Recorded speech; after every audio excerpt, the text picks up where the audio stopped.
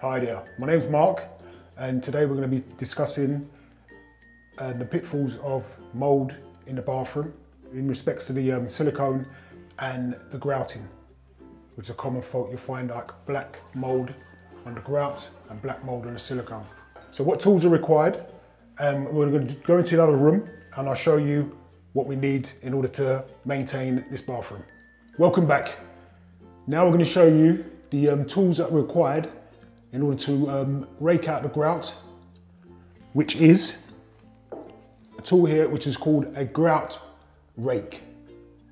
But I'll show you how this works once we go back into the bathroom.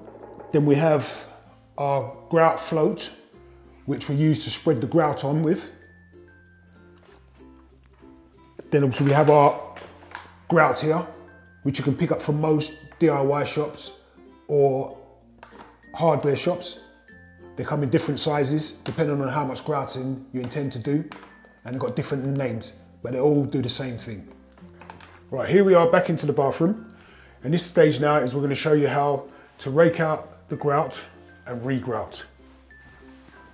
So basically, with your grout rake, all you need to do is press onto the grout joint with one finger holding the top of the grout rake and just rub it up and down. You don't have to go right to the wall, just as long as you've taken off the mouldy grout that's on there. You don't have to rub hard, because on the grout rake, it's got like almost like a serrated edge, which takes off the grout. Right, so we've got to a stage where we've taken the grout back to where it's nice and white and then the mould is gone.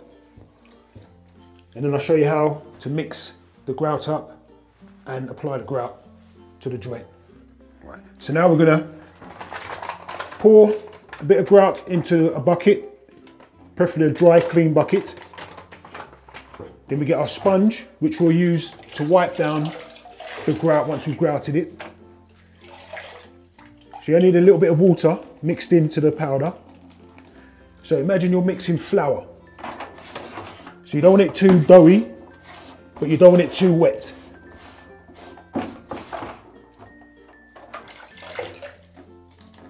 If you need to add more water, add more water. I tend to use a sponge because it's easier to control the amount of water that goes into the grout. Basically, this is the grout mixed. So when you tap it with your finger, it's not too hard and it's not too soft. Right, and this is when you apply the grout to the area which you've raked out to get rid of the mould. Then basically, you just wipe the grout into the joint, to the grout joint, and then literally smooth it off so you get no residue grout around the joint area. You can leave that for a couple of minutes to let that set in. So get your sponge and give it a good wring out so there's hardly any water left on the sponge.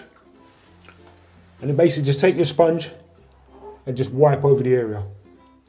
I always find once you've wiped it on one side, then spin the sponge over so you've got a nice clean side but still moist, and then wipe again. And what that'll do, that'll take off any residue around the tile and any high spots on the grout joint. And then basically just take it back to your clean water and just rinse it out. And then if you've got a bigger area to do, then you just take your grout float again and just continue grouting into the joints until all the joints are filled up and there's no black mould left. Right, so this is the grout joint been filled in with the grout, and this is the finish that you're looking for when you're getting rid of the black mould. So there's no black mould left in that area, and that's the finished product of the grout.